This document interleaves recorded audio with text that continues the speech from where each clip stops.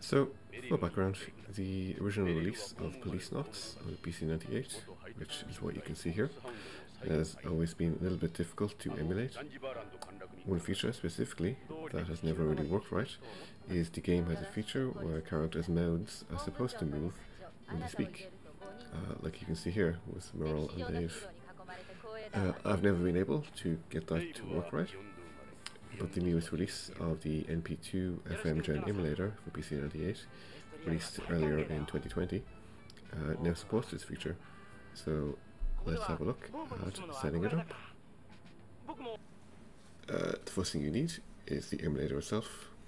I believe this is the official site. I'll put the link in the description. We want this file here, as you can see, released in 2020. So we'll go ahead and unzip that. Extract it here. Okay, and we're good to go. This doesn't need to be installed, you can just run it as is. We're also going to need a copy of the game. For this you need a few different files. If you're not familiar with the game came on a CD, which has the audio and some of the data, and a floppy with the game itself. You need to run the floppy on an MS-DOS machine, and then there's an installer that copies the game onto a bootable floppy disk. You can do all that on an emulator, and I have, but it's a real pain. So you'll really just want to get a pre-installed floppy like this. The important part for us is that the floppy uses a particular audio-video driver. The particular file I found that works is this one. That is 48,048 bytes, and was edited December 7th, 1994. Incidentally, if you use this Disk Explorer tool, which I'll also link in the description, just quickly show here. You can use this to look inside a floppy disk image, see what files are inside. So like if I drag this onto here, it's an Annex 86 floppy disk. We can see it contains this AVSDRV.SYS file. Also these like SVO files are actually like save files, so you can actually use this tool as well to like copy a save file to and from different installs of the game. Anyway, so if you have all that, let's configure the emulator. You want mp21nt.exe. First step is to configure the emulator.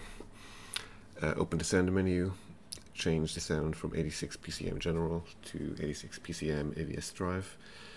This is the new feature that lets the whole thing work, so definitely important.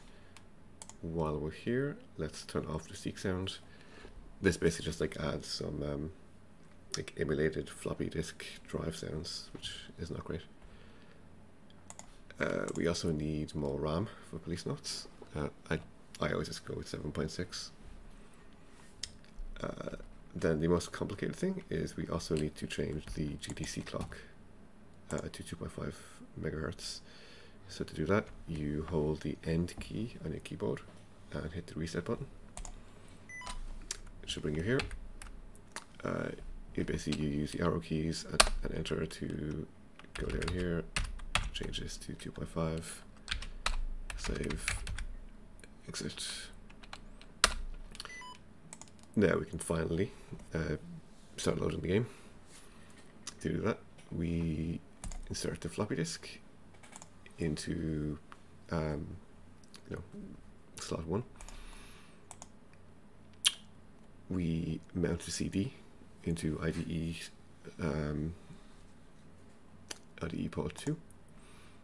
I'm using this Q file. And reset.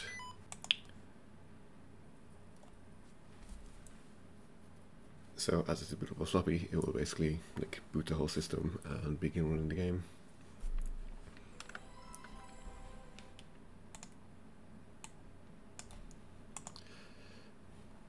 So at this point you basically just kind of play the game.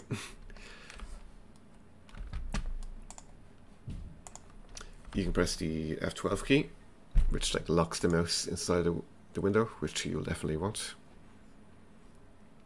I'm going to load up a save here. This is like the beginning of Act 1, when Jonathan meets Ed at BCP for the first time. It's kind of a good point because there is some animation.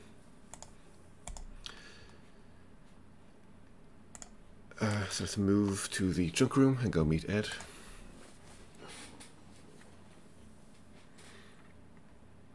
So, as you can see there, the cop at the desk, his mouth moves.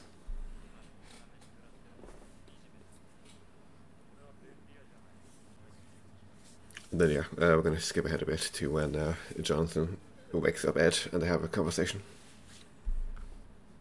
Yeah, and if we skip ahead, as you see, Ed looks great here, and so will Merrill and Dave a little bit later on, like you saw at the beginning.